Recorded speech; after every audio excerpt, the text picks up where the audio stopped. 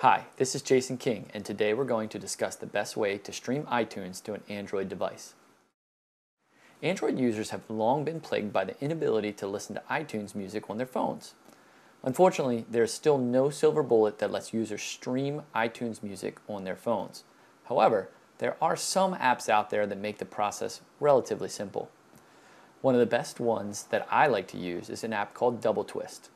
Double Twist will allow you to sync your iTunes music, photos, and videos between your Android device and PC.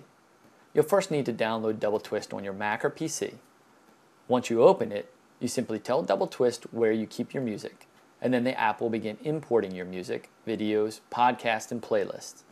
Keep in mind that any music that you've purchased from iTunes that are DRM protected or digitally right managed won't be uploaded to Double Twist.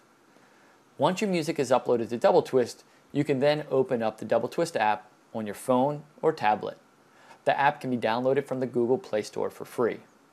From there, you can pick a song, album, artist, or playlist and begin enjoying your music. So that's the best way to stream iTunes to an Android device.